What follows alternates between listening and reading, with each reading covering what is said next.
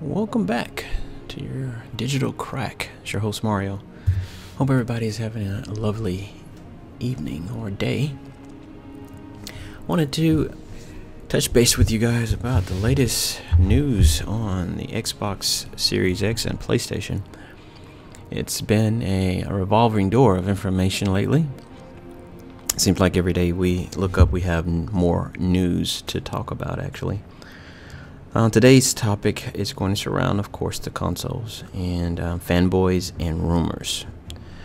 We'll start off today with the rumor or the information that we got saying that Microsoft is supposedly in the works of buying more companies, more gaming developers, and trying to bring them under the umbrella of the Xbox.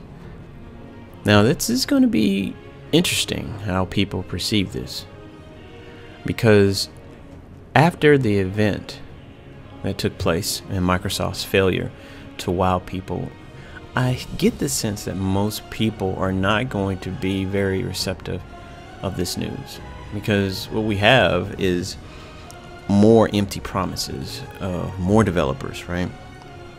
Well, you supposedly have gotten all these other developers and they haven't done anything. So why do we think you're going to do something different? It's, with the PlayStation, we have information on their developers, and their developers are actually, producing games for them.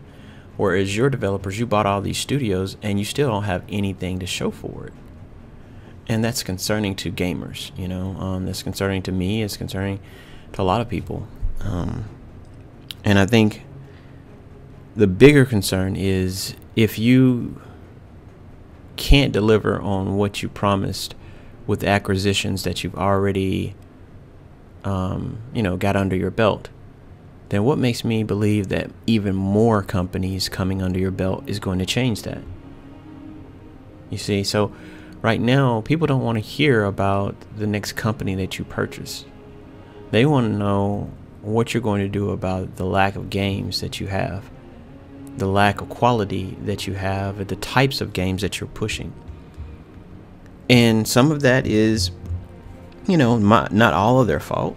Some of that is caused by fanboys, PlayStation fanboys, and Xbox fanboys alike. It's the fanboyism that encompasses both consoles that really determine the direction of the console. So you would think with PlayStation, their fanboys push them to focus on exclusives, and so that's a good thing. But with Xbox, contrary to most people's belief, we have so many Xbox fans out there that are happy with Cuphead, Psychonauts, Fighting Toads, Sea of Thieves, and Grounded as the basis of their gaming. Whereas PlayStation fans, they're not happy unless they have God of War, Uncharted, Gran Turismo, Spider-Man, things of that sort. So if you see the dichotomy of the two, you see that Microsoft is only delivering what their fans want. No matter how much I feel about Grounded being a crap game and a baby game, you can't deny the fact that there were a lot of people that were streaming that game during its beta testing. It was actually the #1 streaming game out there for a while. And that blows my mind to know that so much attention is going toward this game. And so if that is going on, then what do you expect Microsoft to do? Where do you expect them to go with their direction of their company? Of course they're going to go the same route. Of course they're going to, keep producing games like Psychonauts and stuff like that, because they think people actually truly want that. And obviously we got a great number of people that do. But I think what's going on is that the core gamer for Microsoft are used to the rumors, the letdowns, and they don't voice their opinions like PlayStation fans do.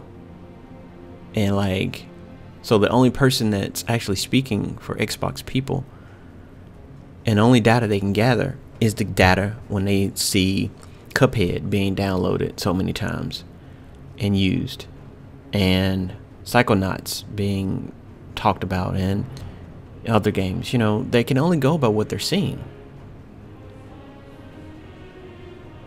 See, nobody is actually telling them, not enough people is actually telling them that they want better games similar to what PlayStation has. That, I believe, is the conversation that's not being had. See, it's not about just getting exclusives, it's about getting the right type of exclusives. You know, I want to see games like, you know, Tomb Raider exclusively to Xbox. You know, single player story driven games that define, you know, a gaming industry. I want to see those types of games bought out. But Microsoft isn't doing that. They're buying even more indie titles. And again, PlayStation is not, you know, immune to the whole hype thing, you know.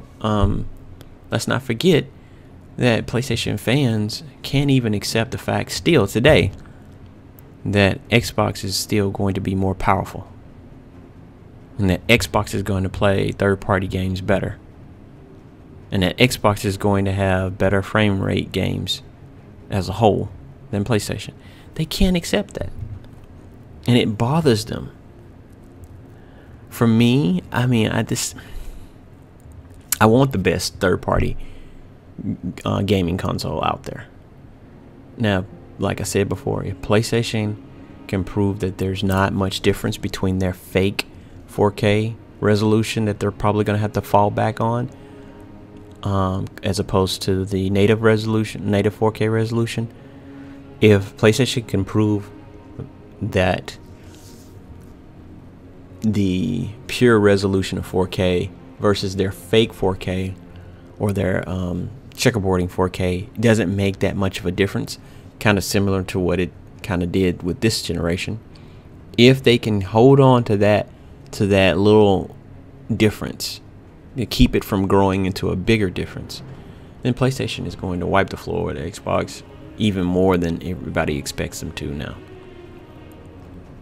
There's no hope for Xbox. There's no reason to go with Xbox from that point out. But if Xbox can show that their third-party games are truly better than the PlayStation, you know, actually being able to look at two screens and saying that one looks better than that one, if you can do that with the third-party games for Xbox, then Xbox still wins, in my opinion, for me. And so I think that this is what everything comes down to, guys. It's just what side of the camp do you reside at, rather. And it comes down to what the fans are saying. So until next time, guys, this is Mario, Digital Crack.